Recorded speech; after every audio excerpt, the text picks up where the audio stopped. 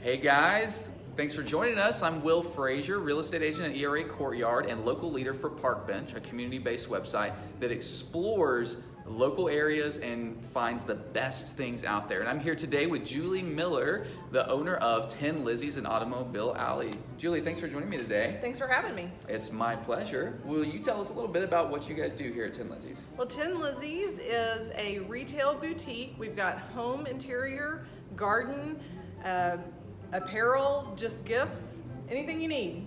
Awesome. And I've gotten to peruse a little bit, and I've seen incredibly unique things here, and everything here seems to be incredible quality. How would you describe the unique things that you do here at Tin Lizzie's? Well, what we try to bring to Oklahoma City is things that inspire us, things that move us, and we do try to find unique things. When you come into Tin Lizzie's, you'll be maybe moved by something will make you smile, hopefully maybe even laugh out loud. Yeah, that's awesome. Okay, so we're here in Automobile Alley. Why did you choose Automobile Alley for your business? Well, I'm really excited about all the things that are going on in downtown Oklahoma City. I've been in Oklahoma in all of my life, and so to see the revitalization down here is great for me, and I'm happy to be part of this experience and be part of this for Oklahoma City. Yeah.